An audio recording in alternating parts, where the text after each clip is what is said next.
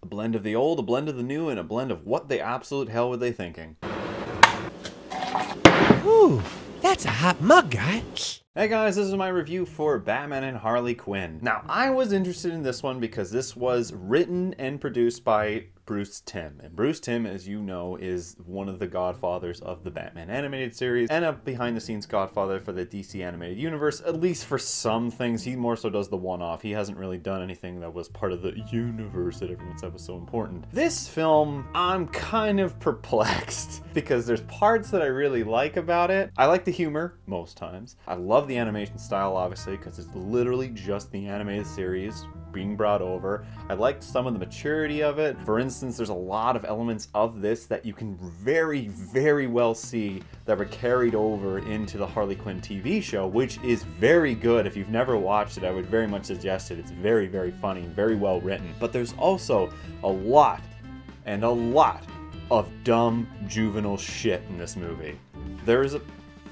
Oh, cock. And I guess I should point that out. I've tried to make the room look a little more interesting, even though I think I've made it look like a 17-year-old's weird dream, but I don't know. There's a scene where Batman, Nightwing, and Harley Quinn are in the car, and it's just a fart joke. It's just a consecutive fart joke for a whole 2 minutes. It's probably one of the worst parts of the movie. However, right afterwards, they go to a bar that's full of a lot of low-level but iconic-looking goons from the animated series, and they go in to have this kind of party thing, which is oddly reminiscent of the Adam West show, and then they have a fight with all of them, and Batman has a really badass scene. This constant jump from different mediums is apparent throughout the whole film. Harley Quinn in particular, she goes from being a badass chick to wanting to get down with Nightwing, to farting in the car, to giving Poison Ivy the goo-goo eyes. It was particularly at the end, her relationship with Ivy, that is very, very much, again, reminiscent of the television show that would come afterwards. I like the animation style. I'm not a big fan of a lot of the jokes, but there's other jokes that I am a fan of.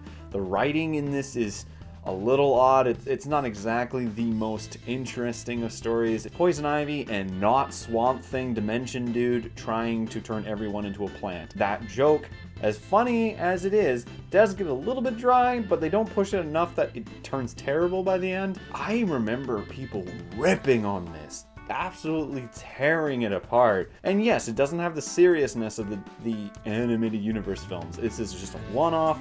It is an odd combination of the animated series, the 60s show with Adam West's humor, and a little bit of more up-to-date but slightly juvenile humor. I can't say that I don't like it though, because as I said, I see the Harley Quinn show in here. Even though I don't even know if anyone here in this production had anything to do with that show, but I can see it. It's there. So I'm not gonna dissuade from what I think that is actually not too bad. So in the end, I'm gonna give it a 3 out of 7, but that's not a bad 3 out of 7. I know I'll never watch this again, but I wasn't upset with it. I was expecting like a 1 or something, but no, it's not bad. I would say it's far more entertaining than a few of the other ones I've watched, especially Reign of Superman. Anyways, guys, that's all from me. I hope you enjoyed this review. Sorry for the delay. There was a weird internet outage for the last few days, and I didn't have any motivation to do anything because I couldn't even look up any of the clips or anything. So anyways, that's all from me, guys. I hope you enjoyed this review. If you did, leave a like, and if you're interested in more, subscribe. Otherwise, see you guys next time. Thanks for watching the video. My name is Nitz, and you might remember me from the animated cult classic TV show Undergrads.